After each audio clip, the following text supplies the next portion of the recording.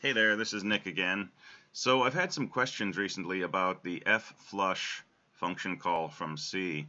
This is a routine that we can call when we want to force output to be sent to whatever destination we're sending it to with something like printf. And let me show you a simple piece of test code that helps demonstrate what fflush does. So here's a program, it's called go.c. It has a single line of output which says print out this message, and then it goes into an infinite loop. This while loop will run forever. So if you run this, you would expect to see this message appear on your output, and then the program will just sit there and wait forever. So let's compile this and let's run it. And we see that it's in an infinite loop. It's not doing anything. It's not coming back to the prompt, but it did not show us the message that we asked it to print. And that can be confusing, particularly if you're debugging your program. Typically, you might do something like say, hey, I want to print a message when I'm at this point in my program so I can tell if I got to that point. And in running this, I would conclude I never got this far in my program, and that's a false conclusion.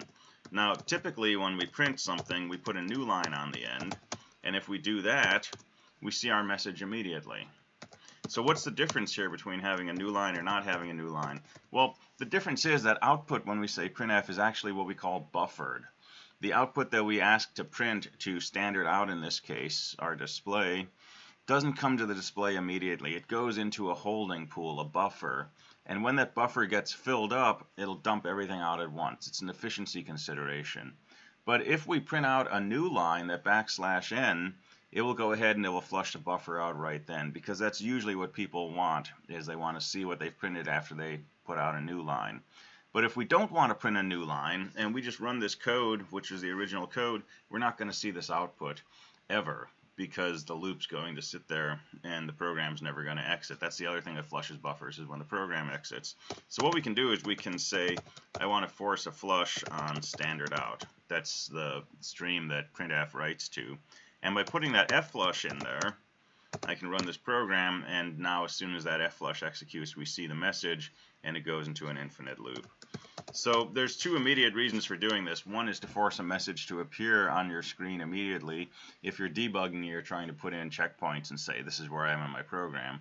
The other thing we can use this for, though, is if, for example, you're writing to a file and you want that output to go into the file immediately, rather than waiting for more output to be generated, we can do an fflush on whatever stream we're using to write to that file. Because if your program doesn't exit, if you don't write too much stuff that forces the buffer to be flushed, or you don't print a new line, the stuff that you've printed will basically stay in that buffer until one of those three things happens. So we can use fflush to force that out. Okay, hope that helps. Talk to you next time. Thanks.